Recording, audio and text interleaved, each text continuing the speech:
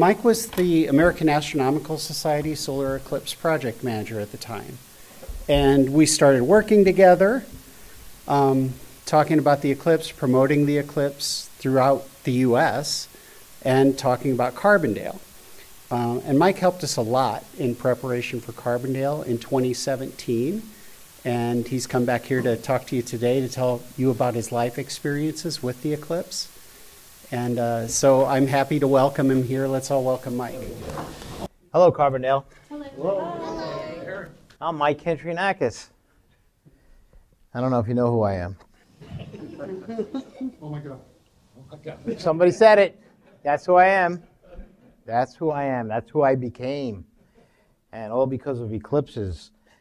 So I have a lot of stuff here because it's my whole life.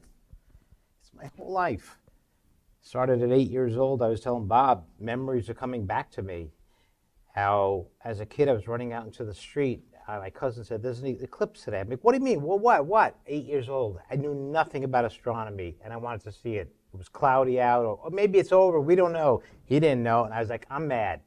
I'm mad that this eclipse happened. I don't know about it.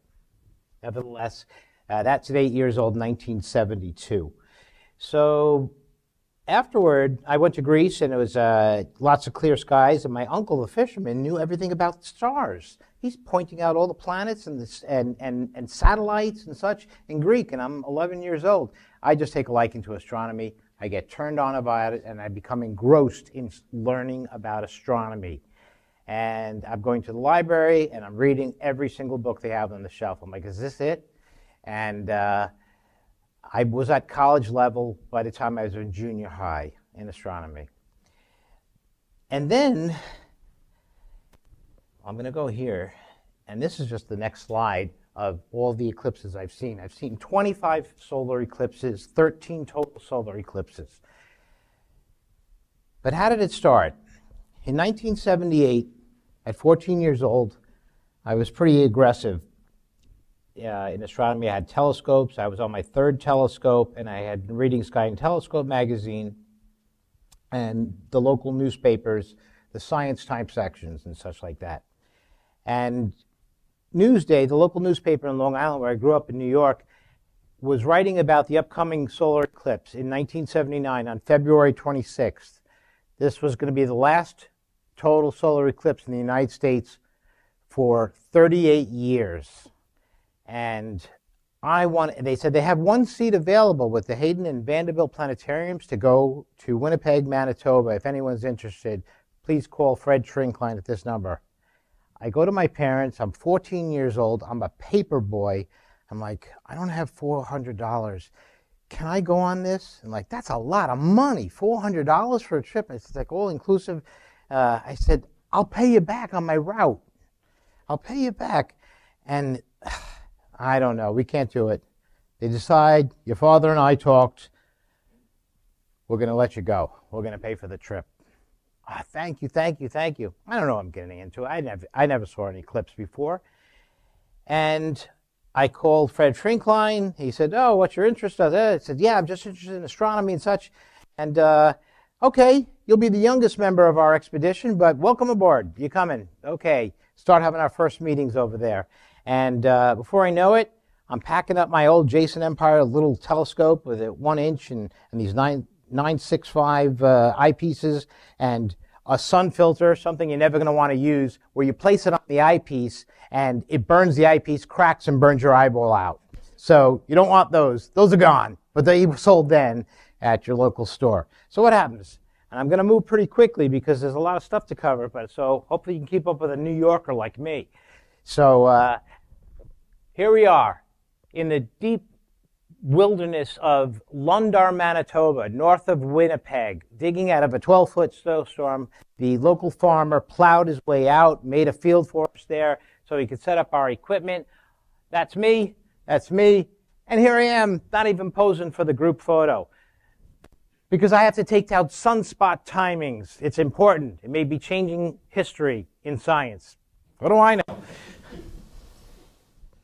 So they set up there with the Celestron, and I didn't put the slide in my very first shot. I was sorry about that. I couldn't find everything. And because this is really data mining. We're talking about 1979. I don't just go on Google and pull that stuff. You got to get real prints. I don't know if you know about film. You know, getting stuff done. You go to a local guy and say, I need this in 8 by 10. He goes, why 8 by 10? 8 by 12 is the real format. And like, what? Hope I'm not over your head on that one. So I see this eclipse and I don't know what I see. I don't know how to describe it, but I'm taken aback. I don't have it recorded, but I know I love it. And the first thing they come up to me, they interviewed me. I never got that recorded. They said, you come into the next one? I said, yeah, I'd love to. Where is it? In Kenya. Kenya, okay. And then I'm thinking, that's going to cost thousands and thousands of dollars, you know. And again, I have a paper route that makes $30 a week. So I'm in Canada, and I love this banner, because this reminds me of Carbondale when I got here. Repeat performance, 2339. Wow, that's a long wait. Carbondale, what do you guys get? 7 years. 7 years. Do you know how lucky you are? You have no idea. No idea. I know. I knew before any of you knew. The other place, though, there is one other place that was lucky, Angola. But my best friend who went there was tied to a tree for 15 hours. Literally. No stories will be made up in this lecture. So after that eclipse, we have like an eclipse drought. But we do have a rare eclipse in one that's in that the moon and the sun are almost exactly the same size. So you don't get a total and you don't get an annular. And I'm assuming you know the differences between the two. One is too small, one is too large. So you get what's a broken eclipse, an annular total, but I call it a penannular. And everyone says, what's a penannular, Mike? Well, go to the OED. There's a word in there. They're brooches and archaeological digs. I looked up a word. It hasn't stuck, but I keep using it. It's a penannular eclipse. That's why I'm saying it, and people won't know. So that's my friends and my Mustang. But however, we go to Petersburg, Virginia, where maximum annularity is, and maximum annularity is a negative formula, so it's minus. You want the least amount of annularity to get the closer to totality. So totality, we look for duration, and annularity, we look for less duration. It's negative, it's a minus. So in Petersburg, a storm comes. And I'm there on the TV the night before in the hotel. I'm foreshadowing here what's going to happen. And I'm nervous as hell. My friends, what the hell am I going to do? Well, I go down to see Janet Matai, and she, God bless her, she was running the AAVSO. That's who the group I went with, the American Association of Variable Star Observers. And she said, Mike, a lot of people are moving. They're going south along Route I-84. And you could probably make the drive. There's supposedly a front that's coming in for clear skies. We drive, and then as we're going, clouds come, and they sweep up, and I start screaming, blue, blue, blue, blue, blue, blue. Just crazy. My friend's like, what the hell? And these are my friends. And they help me set up, but I'm saying blue because I know what that means. And here's some of my pictures, the first bite into this annular eclipse. And you can see here at the same exposure, it starts getting dark. And there's the crescent much deeper. And there they are, close to totality. I didn't know much about photography then. I wasn't an expert. I'm 19 years old. I'm in college. I'm at NYU Film School. I take a break. I actually am in sight and sound class. And I said, I got to go on this eclipse. I just need a day, because it was on the weekend too. And I driving down there, come back. I stay at the Holiday Inn. We successfully see a perfect eclipse, and we see a very rare one. And here I am in the hotel room. They take a picture of me because mission accomplished, basically. Next one. I'm going to go quickly here. Niagara Falls, Canada, 1994, an annular solar eclipse, a long annular. So you're not going to get effects of like heavy beating and things like that. I'm going to say some technical terms that you're going to have to learn on your own. I'm not going to explain it. I'm not the guy to explain it. I'm going to tell you my stories. And Niagara Falls sounds wonderful. I'm going to hit two birds with one stone and see an eclipse and watch the waterfalls come. And I gather a crowd. We set up there. We're doing solar projection, and everyone's there. People gathering around, and we're looking. Everything's going good. And all of a sudden, as we're looking at the sun, mist is forming into a cloud, a big, big cloud.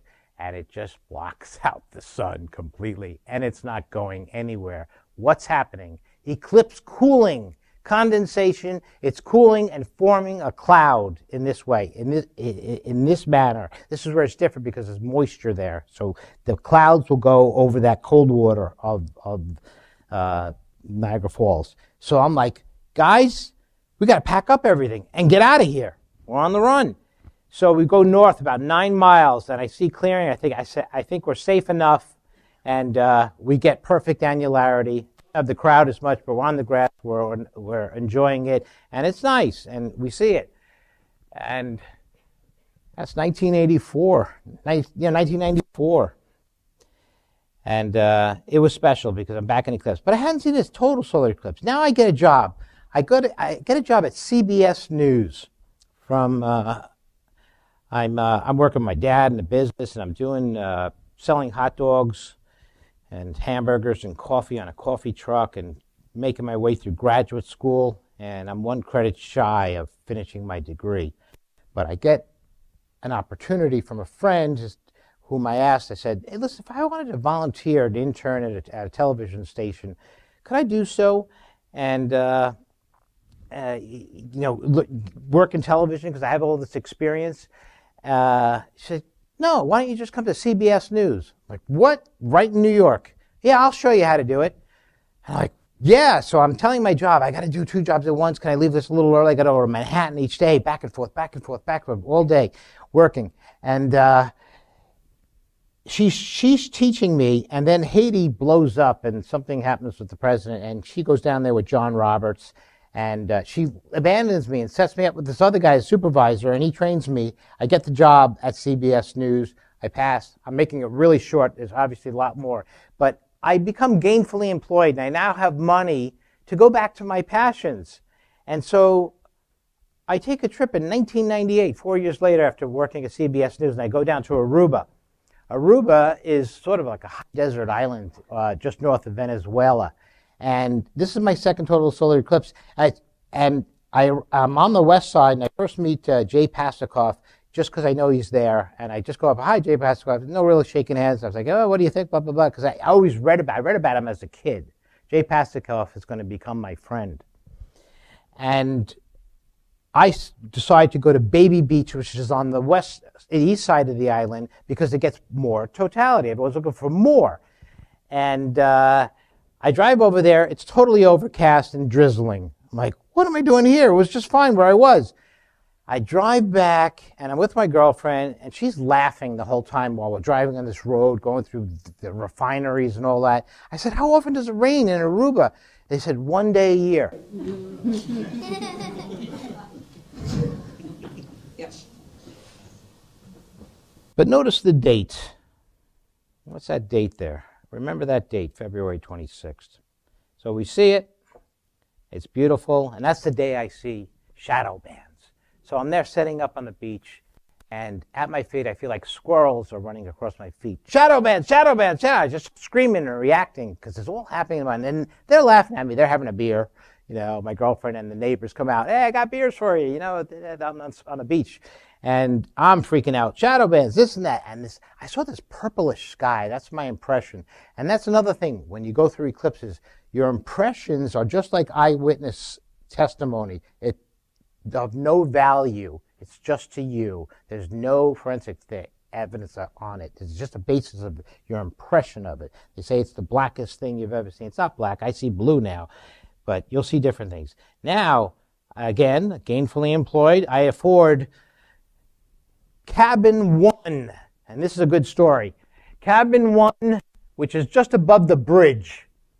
And I can look down and wave to the captain every day of the ship as we cross with the SS France, which is converted into the SS Norway, this old ship that was designed to have the length of such to do 5 waves across the Atlantic for stabilization. It just was old. It was old. But the Titanic came out, and they sold it in terms, it looks like the Titanic. Well, I don't know if it's good or not, but okay.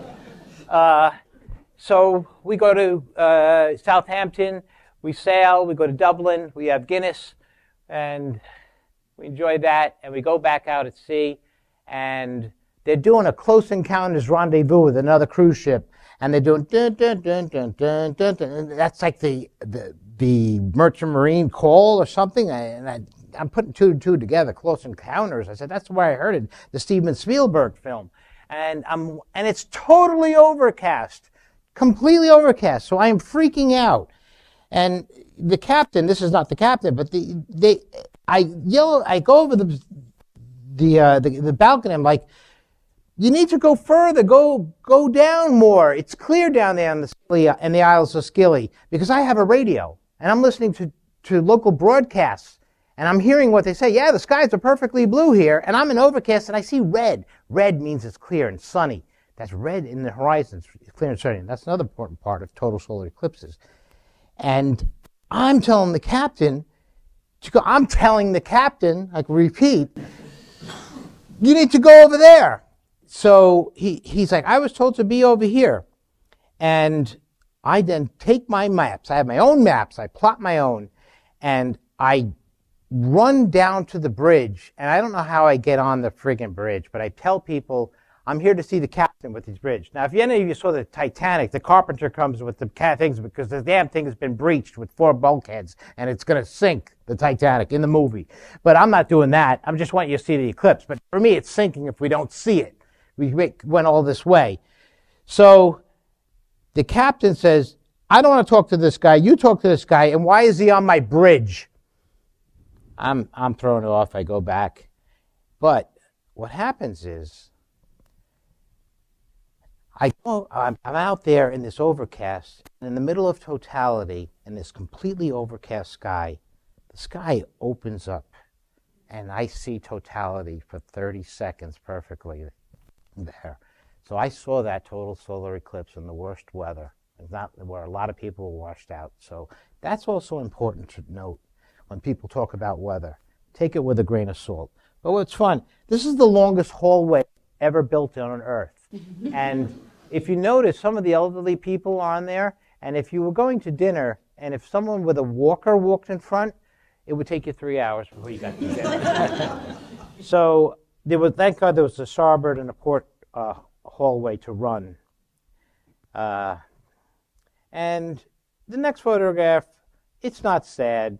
It's what is true. And I live in New York, and I was part of it. And it's as the director of news operations for CBS, having an antenna on the Empire State Building.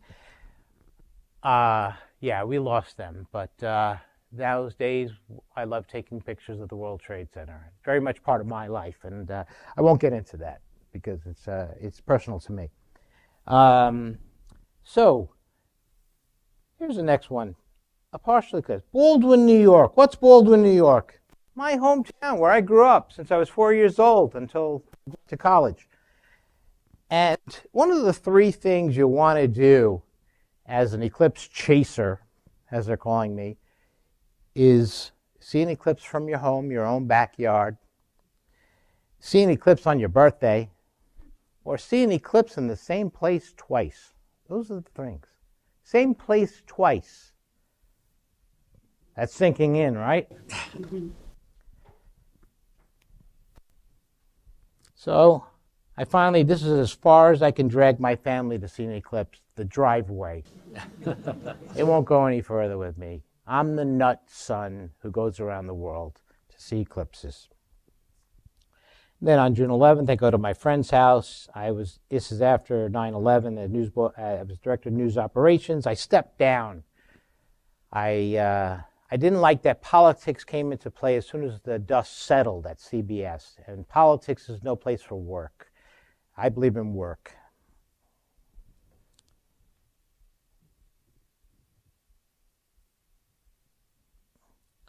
Annular eclipse of Madrid, Spain. I leave CBS, I resign because I step down, and when you step down, it never works out. They say you're going to have 6 months before you're let go. I lasted 3 years. 3 years. But I traveled the world with some of my money before I decided what I was going to do. And one of the things I did when I traveled was get married. So that was a big thing.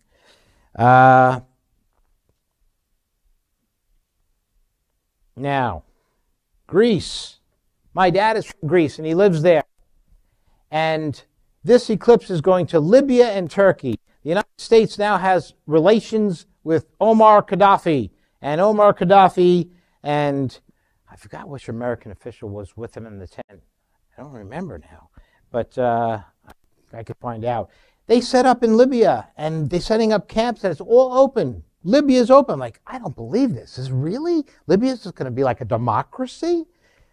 Friendly relations. But there's a tiny little island, only a stone's throw from Turkey, where there's a NATO thing called Castellorizo. It's a beautiful fishing village. The site and scene of many movies. I forgot the name of that beautiful movie. The Italians are dominating the Greeks, and they fall in love with each other because they're on the Axis powers.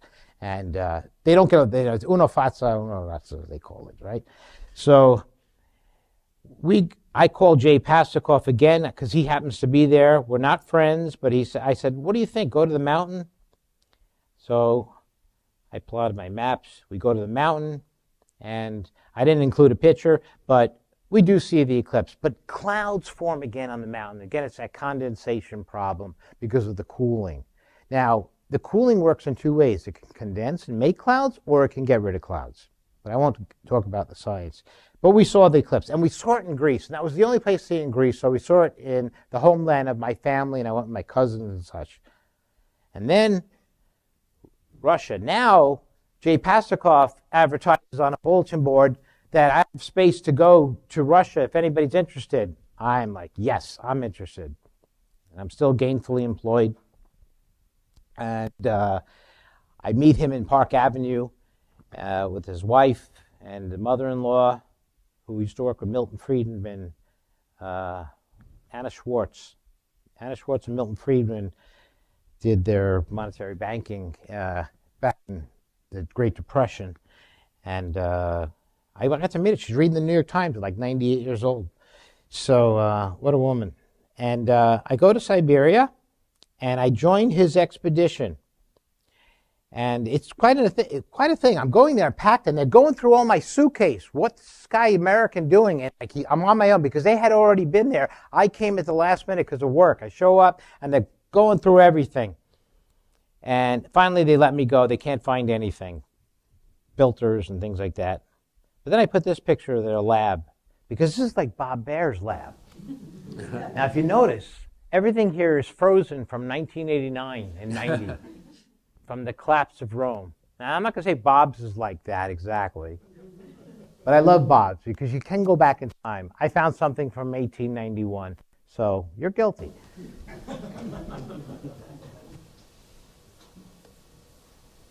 Again, a beautiful eclipse, clear day, different dynamics. And one of the things you don't want to do with locals is take their picture, because after I stopped, she cursed at me in every word in Russian I don't know. China. Oh, that took a doing. Went to the embassy in New York, no windows, no talking. You don't know what's going on. You just pushed on, this, that. It took a while. I get the visa. Okay, it's in Chinese. I don't know what it says. Fly all the way. You fly north. It's like you're going to Albany from New York. Where am I going? China. Passing up Canada. You flip over, you see the pole, you see the aurora. I take a picture of a test pattern because I'm in TV. That's interesting to me. CCTV, Beijing, China. And this is what's on TV. I'm in another land, another world. And it's beautiful in the mountains and down below. Lotus flowers. This was the hottest day on earth I ever spent. It was 180 degrees with 100% humidity. I was dying. And like, why are we taking a walk in the park? It's not nice. We go to eat, and I start taking a picture. The guy jumps over the counter ready to kill me and break my camera. No pictures. I mean, in Chinese, but I understood that. No pictures. The only thing I saw that I recognized was Walmart. Charles is below here. He's now my good friend. He works in Manhattan. But it was an experience. And we did see, it was the longest eclipse of the 21st century. And we saw 5 minutes and 30 seconds. Now here's the eclipse that I didn't go to. Why did I put it in here? Because price gouging in Chile for Easter Island, they just sent it up to $7,000. And at some point, an eclipse chaser has a limit. 7,000? What are you kidding me?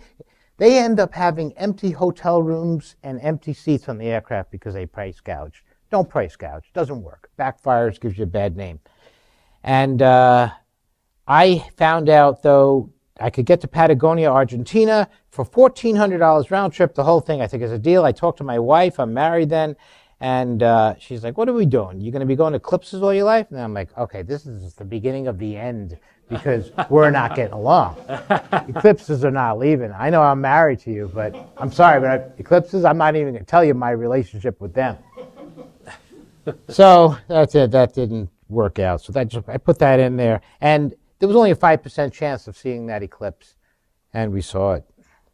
This was an annular eclipse in Socorro, New Mexico. I'm going with Jay Pasakoff pretty regularly, and it's nice there at NRO. It's now doing radio astronomy, and they filmed Contact there, and we're doing sunspots again, like I did in 1979, and not really much scientific value. I hate to say that. But we're there, and I'm behind it. But I do take my first unfiltered video of the annular eclipse. And then here's an unfiltered of the sunset. And then it goes down even further. Then Sandy hits New York, and I'm in the newsroom, and then my mother's got the house, and the house next door where she gets rent from, and it floods them. It's a disaster. So I'm running back and forth, covering the news from Channel 2, in emergency generators and all of this and that. It's a disaster in New York. We're flooded. All of downtown's flooded, destroyed. And I'm covering it as best I can as a supervisor and a microwave specialist. And but I still know there's an eclipse. And I'm telling Jay Pasakoff, they're already there in place. I don't know if I can come. I don't know if I can do it. I got, Sandy destroyed us. As soon as I felt that the air was clear, I said, I think you guys are in good shape. I'm going to take a couple of days off. And where do I go? Australia. Yes, where Bob's going and Chris is going and what's your name again? Richard. I'm so sorry, Richard. You're going to enjoy it. However, the cloud monster came. I call it the cloud monster because if I showed the silhouette of the picture, which I didn't find, it had a nose and a mouth and a jaw, and it swallowed the total solar eclipse. I call it the cloud monster. People laugh. You should laugh. I laugh, but they laugh, even the eclipse people, because a lot of people got clouded up, but a lot of people got cleared. If I was 20 feet away, it could be clear. And it happened here in Carbondale in some ways. But I did see a 3/4 total eclipse, something like that, La Lope, Gabon, Africa. Oh, another story. I'm trying to make it quicker. This time, Jay Pasakoff and his travel agent pick a place that I say, guys, this is not on totality. Like, what are you talking about? It's not on totality. Look on the Google Maps. It's not on there. And Google then was like, it wasn't as smooth where you zoom in and out. It went to picture, picture, picture, and then the La Lope Hotel only showed up in one of the frames in the zoom. And I said, look, it's not there. And then Michael Zeiler started, and so we're at the American Embassy in Gabon, and Jay is talking about astronomy and eclipses. And afterward, I said, Jay, where are we going? And he's like, he's sitting down. I don't know. I said, what do you mean you don't know? And I'm in front of everyone. I shouldn't be doing this in front of everyone, not personally.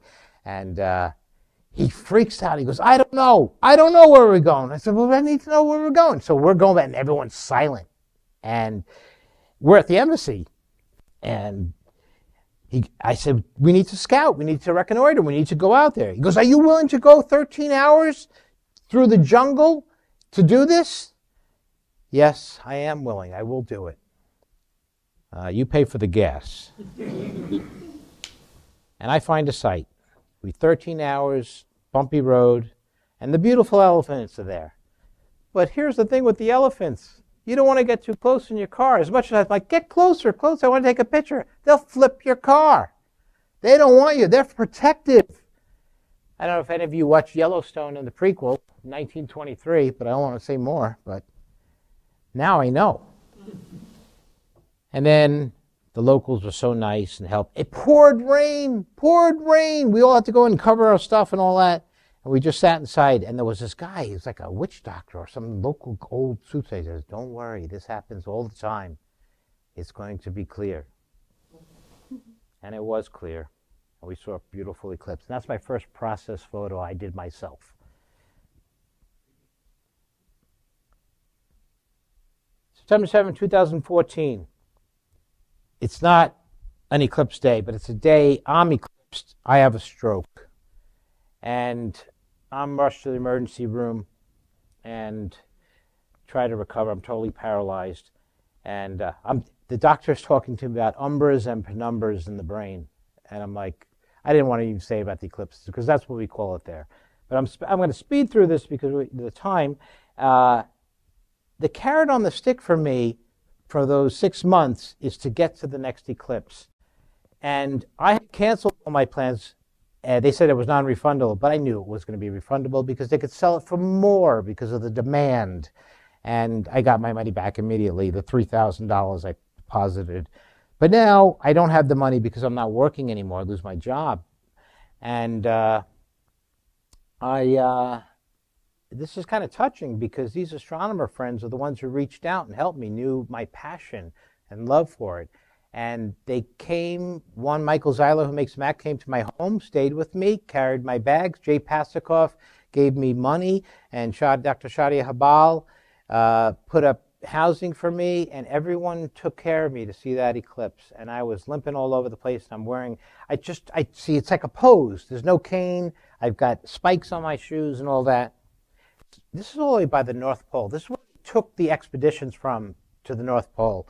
I forgot the names and such, but they launched from there in their airships and such. That's the global seed vault. So if the world has an apocalypse, Argentina can go down and say, can we have our seeds back? You know, we reserved our seeds. We're going to plant again. Okay, maybe this makes us happy. But meanwhile, with a little bit of, I don't know what kind of warming's going on, but water's dripping down the damn door, and it only has one key.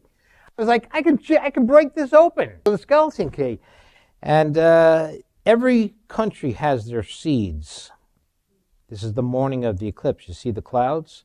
And I'm like, oh, but I'm not even thinking about that. But I'm a disaster because I'm recovering from this stroke. And what happens? A beautiful total solar eclipse. And I say, I had no emotion, nothing. I'm ruined for life. I burnt out my brain. I short-circuited myself, being a Tasmanian devil, working so hard. And then I played back a recording, and I heard myself completely emotional and loving this eclipse. And it touched me. I said, I'm alive. That's what I said.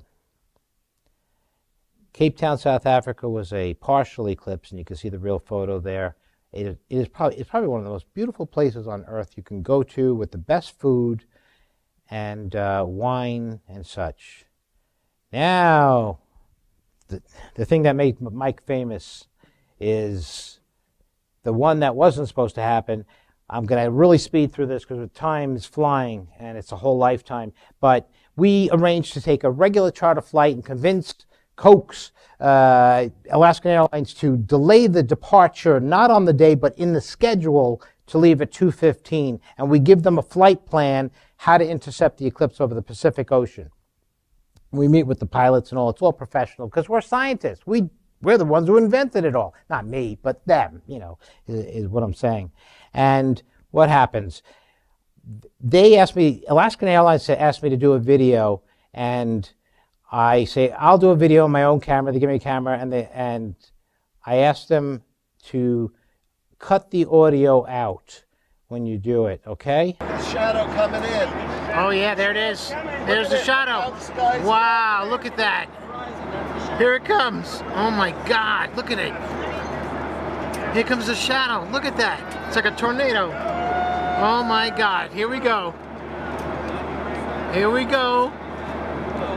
Oh my God. Oh my God. Here we go. Look at this. Oh my God, it's coming. The moon's shadow is coming. It is coming. That shadow, you see? Oh my God, here it comes. Look at this. I've never seen it like this, ever. Only in a plane. No flashes. Oh my God, here we go. Look at it. Oh my God. Whoa. Look at that. Oh my God. Here we go. Oh my God, it's coming right over us like a storm. Look at this. Oh my God, we're getting close. Getting close. No filter. Oh my God, Corona. There it is. Diamond Bailey's beads. Bailey's beads diamond ring. Look at that. Corona. Totality. Totality. Oh my God. Look at that. Totality. Oh my God. Look at those streamers. Look at the crumbs. It's all prominences. Look at that. Prominences. Look at the moon. Red all around. Full shadow. Completely elongated. Oh my God. Look at that. Look at that streamer. 7 o'clock. Prominences. 12 o'clock. 2 o'clock. 10 o'clock. Streamers. Look at that. Elongated. Oh my God. Look at that. Absolutely amazing. Oh my God. Totality. Oh, look at that. Oh my God. Wow. Wow. Look at that. Absolutely gorgeous. Incredible shadows on the left side mountains. You can see across the Pacific the entire shadow stretching across the ocean.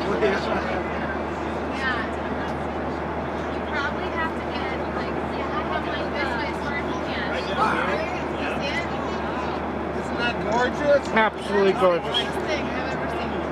Look at that curved shadow. Look at that. Look at it coming the light. Oh my God. Passing right in the shadow of the moon. Look at that. Look at those prominences. You can see them with your naked eye. This chromosphere. Look at that. Here comes the shadow. It's lifting up. It's going out. It's going out. Going up to the atmosphere. Oh, look at down there. Light. Oh, what is it? It's beating. Oh, that's a flare. Look at that diamond ring. Look at that. Oh my God. Diamond ring. Oh, look at that. Oh my God. Wow. Oh my God. Look at that. All right, I'm going to cut that out because I say it 21 times, and I sent it to Alaskan Airlines. I said, please take out the audio. What do? They put it on. It's got 5 million views on their channel and on YouTube, and then on Facebook it's got 10 million. Then it goes around the world as this astronomer loses it at 35,000 feet. One wrote, "This is the happiest man alive." There's so many articles. So we go to La Réunion, France for another annular eclipse, and go see a beautiful volcano, except for on our ride down with Xavier, he sails into a potato field and breaks the car in half. We're all fine. I'm like, all right, are we getting a new car? They tow a new car up to the volcano, give it to us, and come down. Then we're off to Sarmiento, Argentina. But what's important here is, what's the date? February 26th. You see it? And that's important, and I'll tell you why. And we see it, this annular eclipse. It's very thin, and you can see, I think this is a video, you can see progression. This is an animation that I built, and I purposely went on the limit line, so it kind of turns on itself. It's a different experience, and people will talk about the biblical thing of Joshua saying how the sun stood still, so all this stuff. So that's involved there. But here's the 3 eclipses. You'll see that in periodicities, every 19 years is the Metonic cycle, and many religions, Islamic and Judaic, base it on the lunisolar calendar. And February 26th, February 26th, February 26th, now it goes off, no longer February 6th. It just moved down, periodicities. Then there's Carbondale in Illinois after all the preps with Bob. And what do? I freak out again. And Bob is like, Mike, there's going to be consequences for what you've done. And I take my friend, and of course there's people that, I know you have that eclipse video, and she wants to watch it with me, so we watch it. But my best friend is with his son, and they're happy, and my other best friend is with his son. He's already taken on a career in astronomy. Based on that day, we see a great eclipse. And I'm down in Vicuña, Chile, and I'm not going to show you this next video, but it's a little different. See if I can go. No, I'm going to go there. And then there's Karachi, Pakistan, because I didn't go there, but I arranged it and communicated with someone in Pakistan and told them exactly what to do, as if I were there. We had a great communication, and it got published, and I did it on YouTube because of COVID. And I got somebody in Guam. We put together a whole piece and such. And the next eclipse that I got to see was in New York, Greece, New York, and I drove 7 hours to get up there. And I think I got the only film of its kind, and I call these the double headlights. And they say it's always darkest before the dawn. In this case, it's true, because as dawn was breaking, it was dark, but then it got lighter, and then it got darker than sunrise. And like these headlights come up. And I have a video of that. That's on all this is on my YouTube channel. And there's this beautiful crescent sunrise coming up Lake Ontario in New York. And I'm, again, the happiest man alive. And my last solar eclipse is on an airplane somewhere near Antarctica over the Scotia Sea. We have 2 twin Dreamliners flying like in a Top Gun formation. And they're having fun, the pilots. Like, just all right, stay close, but not too close, you know. And we're looking, and it's clear, and I'm freaking out again. And this one's putting me in actually tears. I was so happy. Maybe after COVID and all the stuff, which I caused another shadow, and that's why I called it Getting Through Shadows. Here I am live on Fox News. I did a broadcast there with my little iPhone. And here's Carbondale, April 8th, 2024. And only 1 year, 1 day to do it all over again. And that's it.